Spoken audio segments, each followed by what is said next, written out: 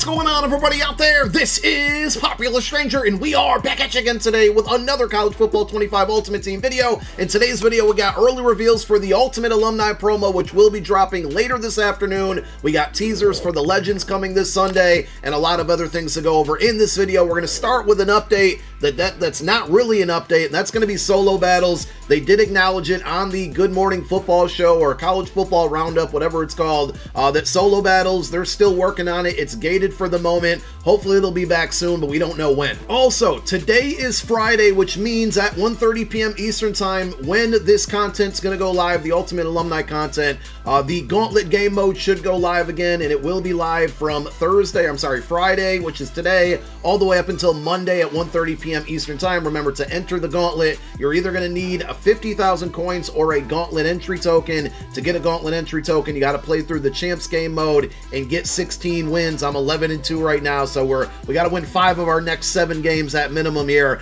to get into the Gauntlet, but it's a really good payout. This is really only if you're really good at the game, you're highly competitive. It's not going to be easy. If you're not so much of a competitive player, I would still play through Champs. I think the payouts and the rewards are pretty good if you can at least get to 10 wins. If you can't win more than 50% of your games, or at least 50% of your games, it's probably not going to be worth it. Whether you're playing Champs or Gauntlet this weekend, one formation in play that you will definitely see a few times is going to be Wildcat. It's running all over the place right now, especially with Judkins, who is the best running back in the game. It might be the best card in the game. We're going to take a moment in this video to give a shout out to my fellow Eagle fan, Bobby V. I'm going to link this video down below in the comment section as a pinned comment. I highly encourage you to go watch it and give him a follow or a subscription over there on YouTube as well. He found and put out a defense that will 100% shut down this Wildcat meta that's going on right now. And here's some proof that happened with me this morning.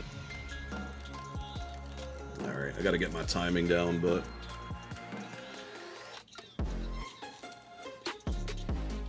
Now, before we go over the cards that are coming out later this afternoon, I want to take a guess on what we can expect for these Ultimate Alumni sets, because they didn't show them on the College Football Rundown show this morning. Oddly enough, the 85 overall Ultimate Alumni set is completely gone. Unless I'm bugging, this was a set that was here, and it required 4 83 overall Ultimate Alumni players. It's totally gone now. Now we're going up to 86 overall champions and 87 overall LTDs. What I think they're going to do is what they did in the In Case You Missed It promo. You can see here the champion set is an 85 plus overall set, and it requires 4 83s, specifically from In Case You Missed It, and then 182. So I do think that the Ultimate Alumni is going to follow suit with 4 83s and 182 overall. You're going to put those into a set, and then in return, you're going to get an 85 plus Ultimate Alumni player. So that means if you complete that set, you're going to either get one of the 285 overall cards that came out yesterday, or one of the 286 overalls that come out today.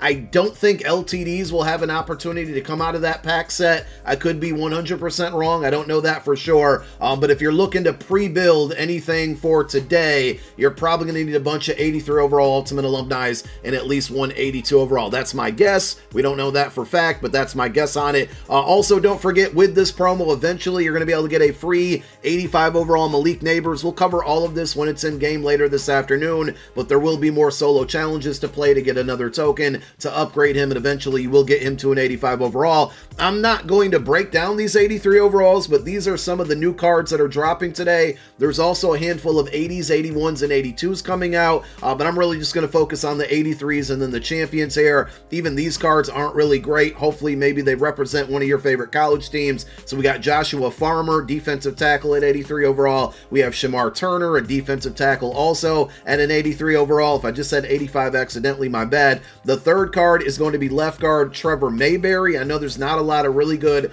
offensive linemen in the game right now, aside from the run block, which is terrible at 78, 83 strength, 82 awareness, 82 pass block, and that nasty 78 run block. This is a decent card for pass protection, of course, depending on price. We'll see what happens with the price. And then the fourth one is going to be Riley Leonard, a quarterback for Notre Dame here, 78 speed, 83 short throw, 82 mid, 81 deep, and 82 throw power. Super budget quarterback. You know, just use Will Howard out there. He's the best option because he's a free option. Outside, side of this guy who's coming out today, Lamar Jackson, undoubtedly going to be the best quarterback in the game. 86 speed, 85 throw power. The accuracies are good money. 85 short, 84 mid, 83 deep. He might miss a few deep throws with that 83 deep accuracy, but the 85 throw power means he's going to get the football down the field, so that's a good thing. Throw under pressure, throwing the run, both at 85s, play action at 83. This is going to be QB number 1. I will absolutely be going after and getting this card. As far as price goes, I'd think somewhere around between like 600,000 and 700,000 coins. We saw with the In Case You Missed It that came out a couple days ago, specifically Derwin and Minka Fitzpatrick, they were really expensive. They crashed down in price after the announcement of Lamar Jackson, and I'm not sure why, because we're only getting 4 top-tier cards today, and none of them are going to be free safety or strong safety, so I do think that you see those cards actually start to go back up in price. I don't know if people are expecting us to get a ton of Ultimate Alumni cards today. That just wasn't going to happen. I think we're going to see this same trend every Friday. 2 champions, 2 LTDs. The second champion, this one on defense, is going to be right end Myles Garrett, the Texas A&M version of him. 82 speed, 80 block shed, 86 finesse move, 79 power move, really high strength, play rec, and tackle. I'm a big fan of strength on the defensive line, so I think we're going to give this card a try, and of course he will be getting that bunny rabbit ability, which I think it's called quick jump, quick start. I can't remember off the top of my head. Probably one of the better abilities on defense in the game right now.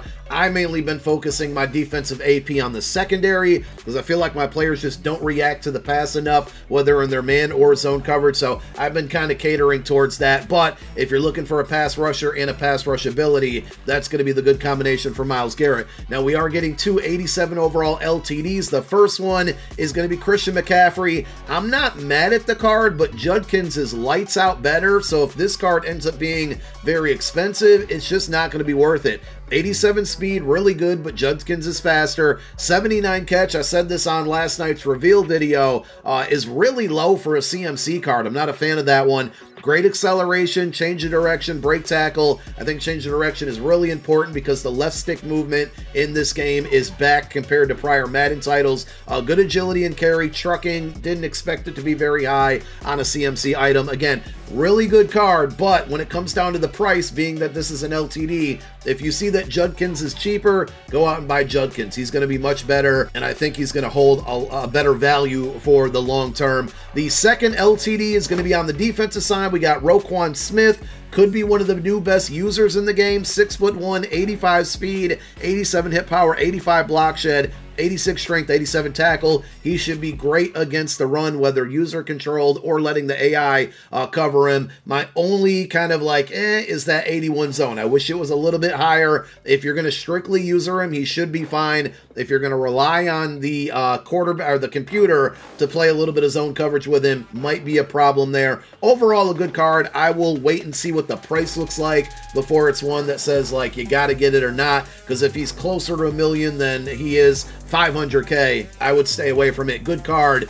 but probably not going to be worth the price. So those are the 4 cards, plus the 83s, of course, but those are the 4 high-end top-tier cards that are coming out today at 1:30 p.m. Eastern Time. And don't forget, on Sundays, Sunday morning, 10:30 a.m. Eastern Time, we got 3 legends dropping, more than likely going to be 1 on offense, 1 on defense, both set cards. I'm guessing we're going to go up to 86 overalls for those, and then 187 overall LTD. Leave your guesses on these players down below in the comment section, and Sunday morning when they drop, of course, we'll have a video covering that and everything you need to know, and these will be confirmed released on Twitter. I think 8 p.m. Eastern Time on Saturday nights is when they're going to do that.